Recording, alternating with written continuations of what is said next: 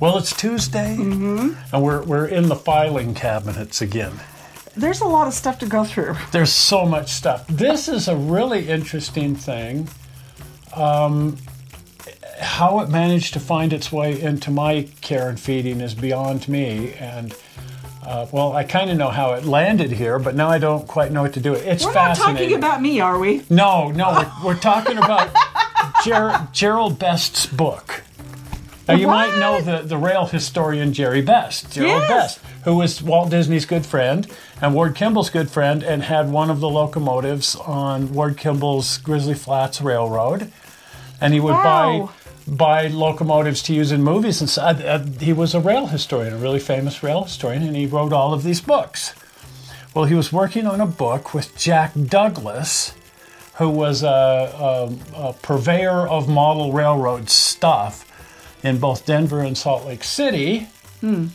And the two of them were working on a book together about the Central Pacific. And I guess one or the other keeled over dead. Anyway, they never wrote the book. They never finished the book. And guess who has the book? You have the book. Because after Gerald Best died, Jack got it. And then after Jack died, this other guy got it. And after that guy got sick and tired of it, he gave it to Steve, and Steve hid it under his railroad. And then when he was tearing his railroad apart, guess what popped up?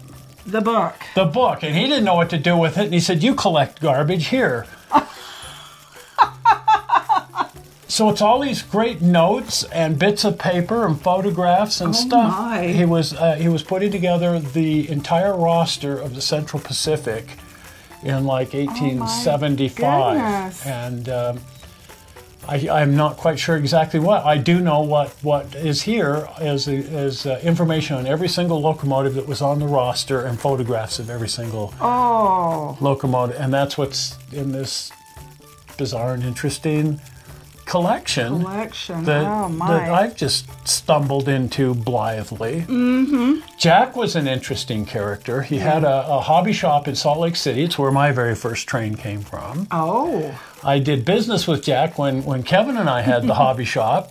We weren't necessarily his favorite people. Well, nobody was his favorite people. He had a way of telling you where you stood with him at all times. But that was Jack. But his good friend was Irv Athern. And the two of them made Athern trains, and they were assembling the car kits in Jack's basement, and so it's this amazing bit of history of the model railroading industry and model history, and because then Gerald Best turns out to be a friend of Jack's too. And Jerry's book ends up in our filing cabinet here. And I don't know what to do with it. I've thought about if the California State Railroad Museum wants it, I'd give it to them if they want it. But it needs to be preserved. Or finished. Or finished, you know, just publish it as an unfinished book or whatever they want to do with it. Somebody needs to do something with it. Well, it'd be nice for everybody to have a look at those pictures. It's amazing. Well, and a lot of them are really sketchy. He was looking for better versions, and so he'd just get Xeroxes and stuff as placeholders while he was looking for the better pictures. But he did manage to have one photograph of every single engine on the roster in some form or another. Cool. And all the information about it, build dates, serial numbers, the entire Central Pacific roster. And he picked some date, but it was like somewhere in 1875 or something. It was when the Transcontinental Railroad was the Transcontinental Railroad. What a find. What a find. Yeah. And I was going through all this stuff that was under Steve's layout, and he said, "I don't even know what it is. Here, you take it." Stuff. Amazing. Stuff. Amazing, amazing. When you and like I said, I've never tried to collect paper. I've never considered myself a collector of these kinds of things, and yet there's a filing cabinet full of treasures, full of this kind of stuff because stuff falls on me like this. Right. It does. So it goes. Well, if you haven't been over to the channel, do pop over to the channel. And if you're not a subscriber, please subscribe. Right. Because it's cool. You'll be notified, and then you'll find out if we ever find something to do with Jerry's book. Yes. Yes, so you can be included in the loop on that. And if you happen to know someone that might want to be interested in doing something with this, or if you're with the California State Railroad Museum and you guys want to finish the book, you just want the manuscript or whatever the heck it is. Right.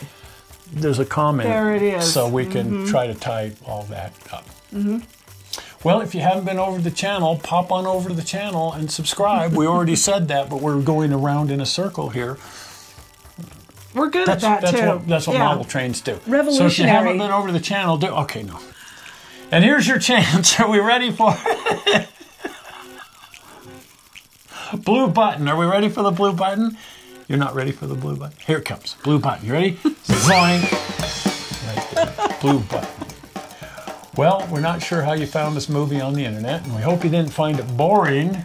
And Never. We will see you on Sunday with some of the Sunday driving around stuff. See you. Bye. Bye-bye.